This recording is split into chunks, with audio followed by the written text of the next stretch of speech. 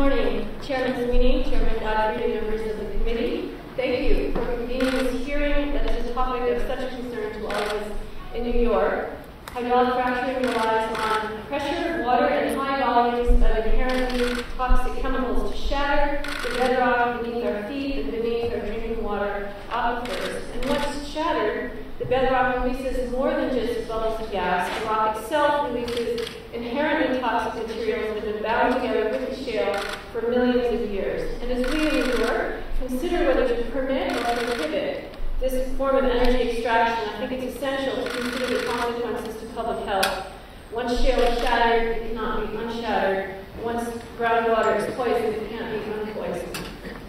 Some of the chemicals used in hydrofracking or liberated by it are carcinogens.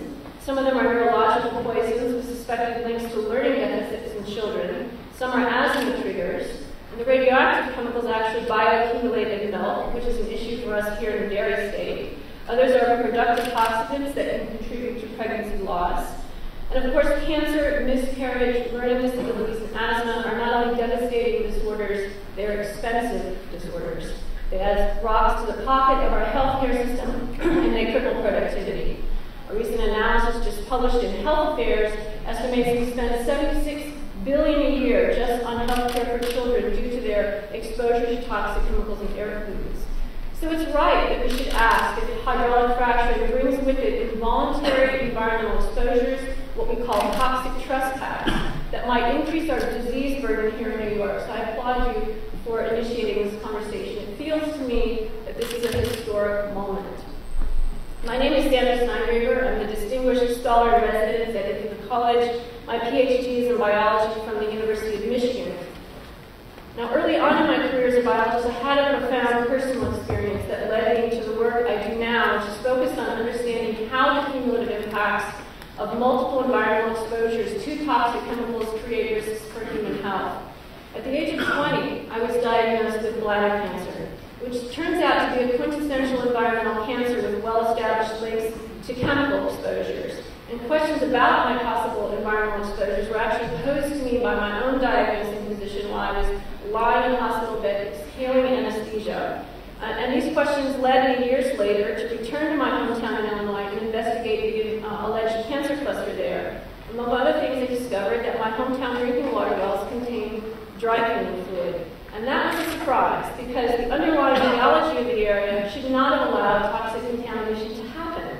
But there it was, and with that discovery, I came to appreciate how little we really know about the unmapped subterranean landscape beneath our feet, which has intimate, unseen connections to the world above ground. It turns out it's not just an inert lump of rock down there.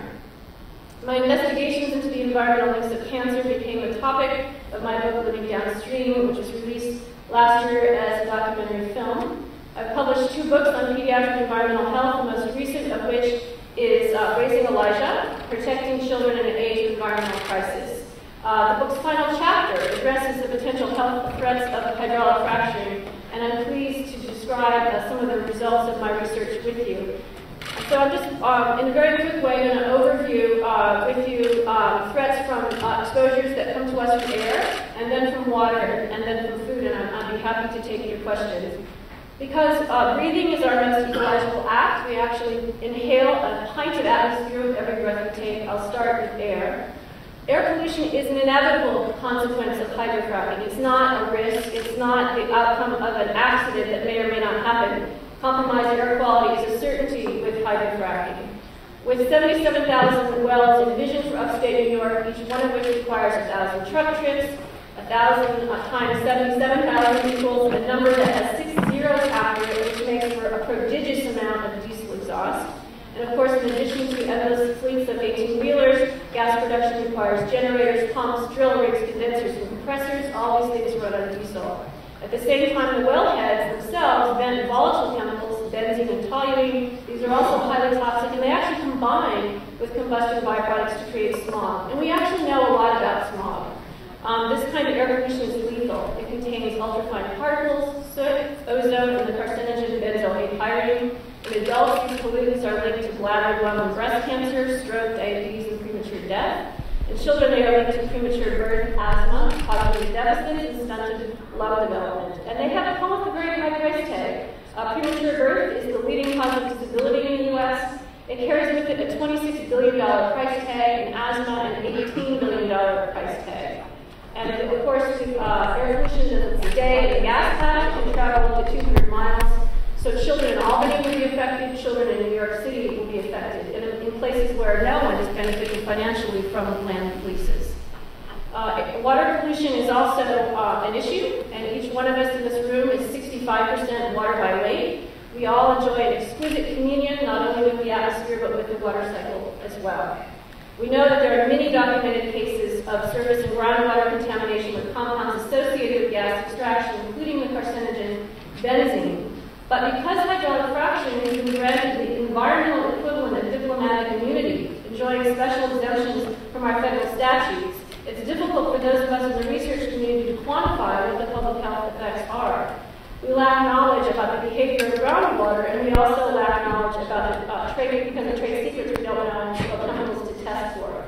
We do know, from a study released earlier this month, that drinking water wells near gas extraction sites in Pennsylvania and New York have, on average, 17 times higher methane levels than wells located outside the gas patch. We don't know what the health effects of drinking and inhaling methane are for pregnant women, for children, or for anyone. Not because we've done the studies and there was no evidence for harm, but because we've never done the studies. We do know that when you chlorinate water that contains carbon-based contaminants, you create disinfection byproducts called trimethyls. One example is chloroform. And these, in fact, are carcinogens linked to both bladder and colon cancers. Can methane serve as a raw material for the creation of trimethyls? To my knowledge, we in the scientific community don't yet have an answer to that question. Shouldn't we answer it before we proceed with hydrofracking? So I brought with me here a jar of water from my kitchen tap in the village of Trumansburg. And this water comes from a municipal well sunk into a groundwater aquifer near Ithaca College. Every day I pour this water into glass and hand them to my children, and they take a drink before they get on the bus. And every day, this water becomes their blood plasma. It becomes their tears. It becomes their cerebral spinal fluid that surrounds their brain. And according to the annual drinking water quality report for this water in my village, it contains some trimethyl in the chlorination process. And it also contains nitrates, which are probably the result of all the farming we do near the well. And their presence in this jar all by itself is not called for alarm. It's all within the legal limits. But it is a sign that our municipal water, as so much water in New York, comes from an unconfined aquifer that's vulnerable to chemical contamination. Already, this water has fertilizer in it. The presence of this fertilizer shows us that there exists hidden connections between the surface of the earth and the water vaults of groundwater deep beneath our feet.